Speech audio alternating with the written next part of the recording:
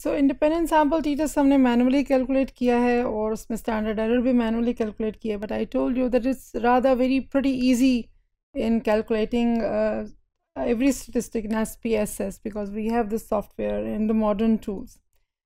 So अभी हम इसको करेंगे. I will show you the tutorial and then I will manually do in SPSS. लेकिन कुछ बातें जो याद रखने की हैं कि it is a parametric test. Parametric test का मतलब है कि yes, this makes assumptions about the parameters of the population. हम small sample study करके we are interested in the larger population and we make assumption about that population. और दूसरी कि parametric test require a numerical score और हमारे for each individual in the sample and the scores then be added or subtracted or squared or averaged. So numerical values को इसके अंदर deal करते हैं. Particularly हमारा जो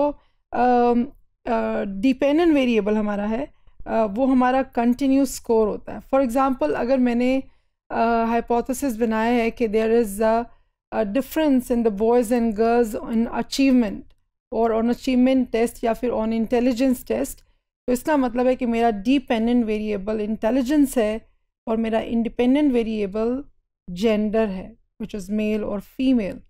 तो T test के अंदर हमारा dependent variable is always continuous variable, is a numerical score, is a value. So इस इंटरवल स्केल पे होता है यूजुअली साइकोलॉजी के अंदर, तो it's a scaled continuous variable. जबकि हमारा इंडिपेंडेंट वेरिएबल टी टेस्ट के अंदर हमेशा कैटेगोरिकल होता है. कैटेगोरिकल का मतलब है क्योंकि टी टेस्ट हमेशा it allows us to test the differences between two groups. इससे ज़्यादा को अगर हमने टेस्ट करना है तो we will move to ANOVA और एफ टेस्ट. इसलिए इसमें हमारा जो इंडिपेंडेंट वेरिएबल है that would always be categorical और उसके अंदर उसके दो ग्रुप्स होंगे जिसको कि फिर हम इसको SPSS के अंदर टेस्ट वेरिएबल भी कहते हैं. So the categorical independent variable with two categories हम उसको असेस करते हैं. ज़्यादा नहीं हो सकती क्योंकि SPSS अलाउ नहीं करता. लेकिन एक बात है कि अगर फर्स्ट करें आप टी टेस्ट रन करना चाह रहे हैं, you have a continuous variable, you can code that continuous variable into a dummy variable bye labelling. मसलन आपने फ़र्ज़ करें सोशो इकोनॉमिक्स ये सैलरी फ़र्ज़ करें आपने देखी है और सैलरी के साथ आपने लाइफ सेटिस्फेक्शन देखी है. अब सैलरी का वेरिएबल आपने कलेक्ट किया है, अमाउंट एग्जैक्टली पार्टिसिपेंट से पूछिए कि उनकी कितनी है, 50,000 प्लस है, 100,000 प्लस है या 150,000 प्लस है, तो आप उसको कैटेगोरिकल बना सकते हैं. तो you can have a cut off point median value. मसलन आपकी 1 लाख से जितने भी नीचे हैं आप उनको 1 कर दें और 1 लाख से जितने भी ऊपर उनको 2 कर दें.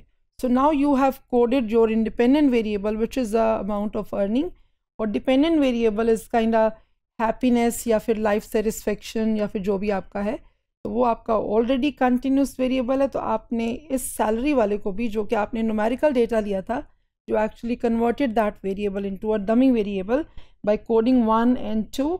Now you can run the T test के दोनों ग्रुप्स में जो लोअर इनकम वाले हैं और जो हायर इनकम वाले हैं उसमें क्या डिफरेंस है इन टर्म्स ऑफ हैप्पीनेस और life satisfaction whatever.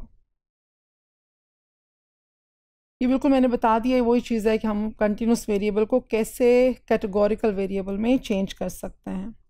Here is an example of independent sample T test.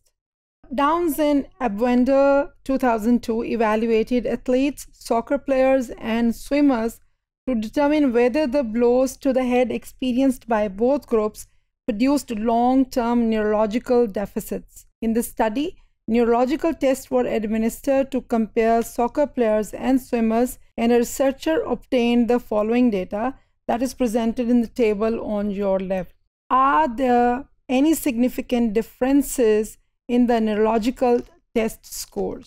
तो अब ये हमारे पास एक प्रॉब्लम है. इसमें हमारे पास डिपेंडेंट वेरिएबल हमारा scores on the neurological test है जो कि हमारा कंटिन्यूस इंटरवल स्केल्ड वेरिएबल है और हमारा इंडिपेंडेंट वेरिएबल इसके अंदर दो ग्रुप्स हैं, स्विमर्स का और सॉकर्स का, जिनके अंदर हम देखना चाहते हैं कि उनकी क्या स्कोर्स ऑन न्यूरोलॉजिकल टेस्ट के अंदर जो भी उनके स्कोर्स हैं उसमें सिग्निफिकेंट डिफरेंसेस दोनों ग्रुप्स में हैं कि नहीं है.